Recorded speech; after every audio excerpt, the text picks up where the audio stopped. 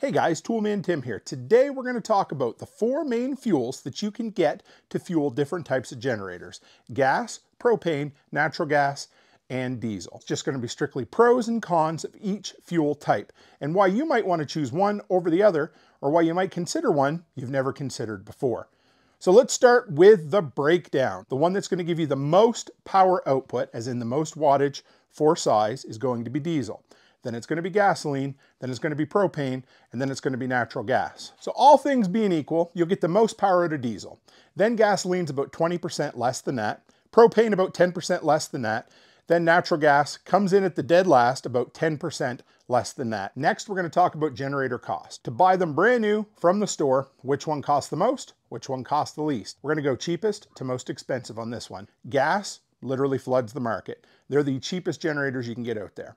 Then propane comes next, and that has a lot to do with camping, then natural gas, and then diesel. We might say, Tim, what about multi-fuel options? There's dual and tri-fuel out there.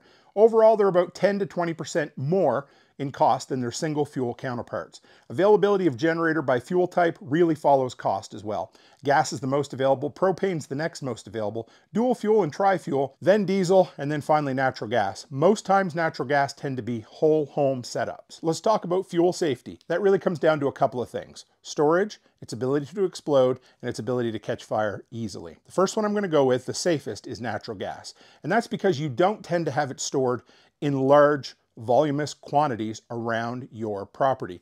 Also, it's very, very low pressure, and almost always, if you bust a line, have a crack, it's just going to expand into the environment with no issues. Next comes diesel. Have you ever tried to light diesel on fire? You can do it, but it's not easy. It's not like in the movies where they'll throw a cigarette into a can of diesel and she'll blow up. No, it's not. Is it volatile? Absolutely. Propane, it's the biggest reason for me, is the fact that it's compressed. Whenever you take something and push it into a container like that, you automatically introduce a certain type of volatility. If you're dealing with propane, you're also dealing with storage.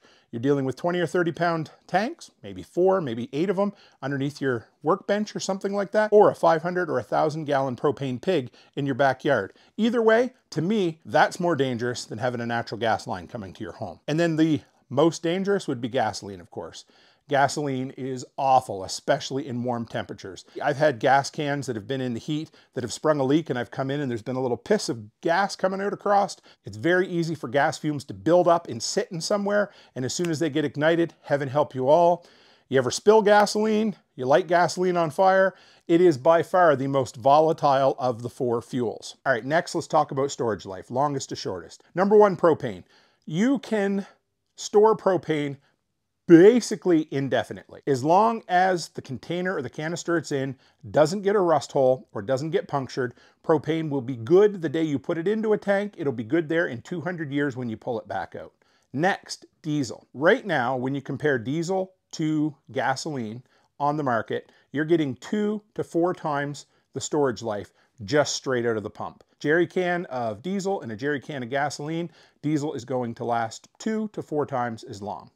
And then, of course, gasoline, especially nowadays with ethanol in gas, not a good thing whatsoever. The water settles to the bottom, the ethanol settles out of the gasoline. Within weeks, within months for sure, it becomes way less viable. Now, can you treat it? Yes, you can. You can treat it just like you treat diesel. Natural gas, on the other hand, just doesn't have a way to store it. You're a slave to the pipeline coming into your home. But the infrastructure is really robust and the least likely to be disrupted during economic upheaval and some natural disasters. That's one of the biggest benefits of natural gas is you don't have to go to the gas station, you don't have to go get propane tanks filled, you don't have to go get diesel. As long as it's not an earthquake or a wildfire, then you probably will still have natural gas. Amount of storage on hand. Ease and availability of storing copious amounts of said fuel on hand for a long-term power outage. Number one, the best for that would be natural gas. And the reason that is it's basically unlimited unless it doesn't get shut off. And you'll say, but, I know. Again, in a normal situation, a long-term power outage due to, say, frozen power lines or whatever it happens to be, nat gas is still going to be pumping for a long time. Now, it doesn't mean you should have only natural gas, I don't think, but I'm a big proponent of leaning hard into natural gas for your generator.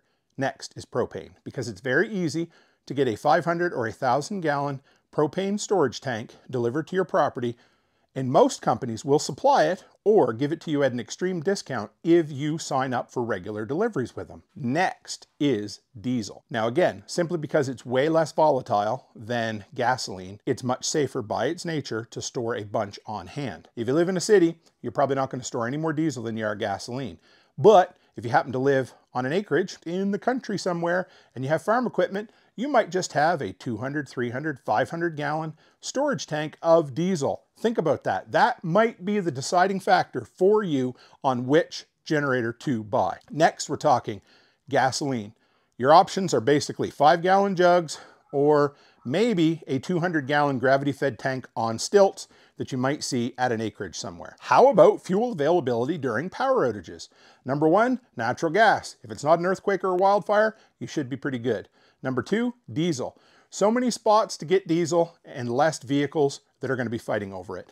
You can go to cardlock, there'll be farm equipment places, and overall there's just less diesel vehicles on the road, which means you're going to be fighting with less potential fuel consumers when the power goes out. Propane, a little bit harder to get a hold of during an outage, but it tends to not disappear quite as fast. People do go to buy propane to cook meals and that sort of thing, but there tends to not be quite as big a rush on propane during power outages as there is gasoline. And of course, gasoline, that's going to be the hardest one to find during a prolonged outage. Well, everybody has gas generators and everybody has gas for cars. They need the gas for their cars to drive to get the gas for their generators. Nobody stores any type of fuel ahead of time for generators.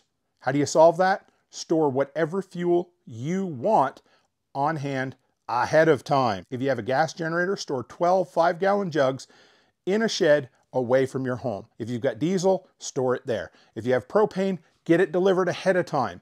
If there's bad weather coming, call and get the delivery topped up. Multi-fuel options, how available are they? Well, number one, the most popular dual fuel generator is this guy right behind me right here.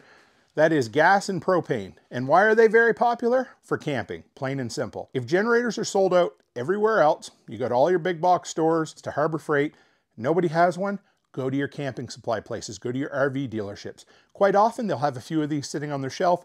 Sometimes people don't think about that. The next most common is the tri-fuel, gas, propane, natural gas. They run really well for the 10K generators, the ones that'll kick out 10,000 watts. They're really good as a slightly portable whole home addition. Next is diesel. That's the one thing diesel isn't really good at, is a dual fuel option. I'm a big believer in 2 is 1, 1 is none, 3 is a guarantee. And I love having multiple options of fuel to run my generators on. Diesel, not so much. How do you choose? Well, let me ask you a few things. Is this a small portable that you're looking for just camping or just running your fridge or your freezer? Well, you can probably get away with just a gasoline or a gas and propane. It's really easy to store just a few 5-gallon jugs or a few 20 or 30 pound propane tanks. If you're looking for something to power almost everything in your house, my preference, number one, is natural gas for the safety and the unlimited amount. The lower cost, you're going to get a little bit less power out of it, but I would never buy just strictly a natural gas generator. If you're looking to run something for your whole home, seriously consider a tri-fuel generator. There just aren't that many dual fuel options out there that run off propane and nat gas. And there's no natural gas gasoline options that I know of. Gas and propane for something small, tri-fuel for something big, diesel if you live out on acreage and you have unlimited access to diesel. If you think you've got the fuel type figured out now and you want to know more about how to choose the exact size of generator, check out this video I did right here. And if you stuck around to the end of this video, that means I made this generator video just for you. So do me a favor, hit the subscribe button, show some love to the channel, and stick around because I got a ton of videos just like this one for you. And as always, stay happy, stay healthy, and have a great week.